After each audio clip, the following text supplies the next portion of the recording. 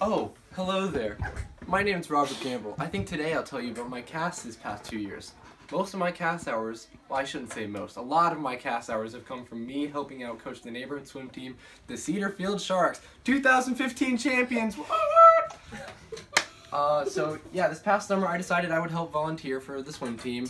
I ended up being the coach for the 6 and unders and the 7-8s, which was a great opportunity for me to serve my community, and it was another great opportunity for me to,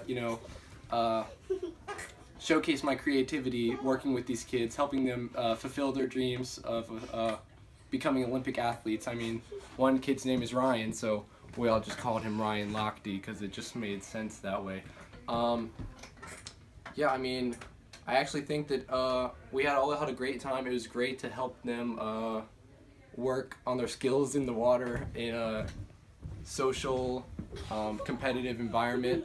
And I think I played a really big part in their growth and in my own growth. I realized my skills in helping these kids learn how to either grow to be a better swimmer or learn how to swim at all. There were some kids that came in that, I mean, had really a skill level of 0, and I was able to help bring them up to compete with some of the other kids. And so that was, I mean, it was a really big help to my community because I think it's very important. I think it's really important for kids to know how to swim and to be good at swimming, because swimming's always been pretty important to my life and my family's life, and I just think it was a really great way to help serve the community.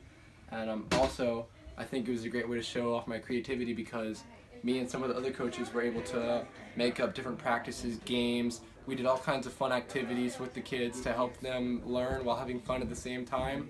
And I think that was a great way for me to showcase my creativity. Every morning, me and my other coach, her name was Riley, we would meet at the pool and write up a practice for the kids every morning.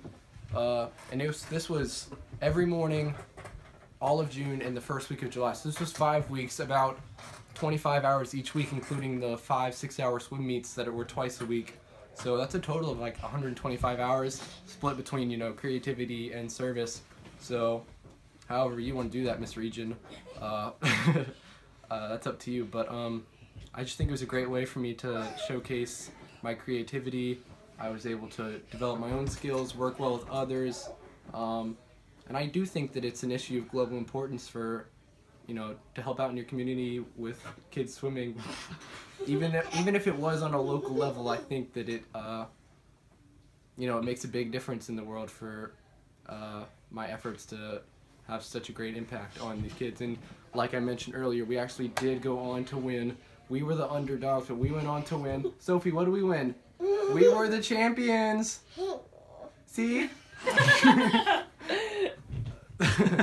So, yeah, I just think it was a great opportunity. I had a lot of fun, and I think everyone that I worked with had a lot of fun. And I think it was a great way for me to help serve the community around me and to showcase my creativity.